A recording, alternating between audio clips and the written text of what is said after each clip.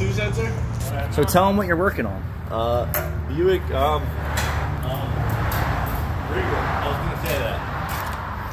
That has an oil consumption problem. And then why do you think that that's like that? It's just got a big problem. No.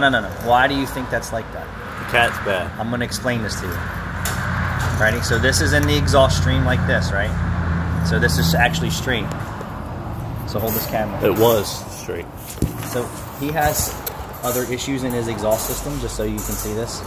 So what happens is when the timing is too far advanced, right? Or too far retarded. So too far retarded means it's burning the exhaust in the exhaust stream. So when you retard your timing, the flame is not inside the combustion chamber longer than it needs to be. It's now burning in the exhaust. And this is exactly why this O2 sensor is melted like that, because it's under a constant flame from the timing being off. So is it gonna do it again? This is going to happen again. It needs a timing chain on top of the oil consumption. So what happens is the flame is burning inside the exhaust, and this is why you have that. Which car is that? This is Ron's car.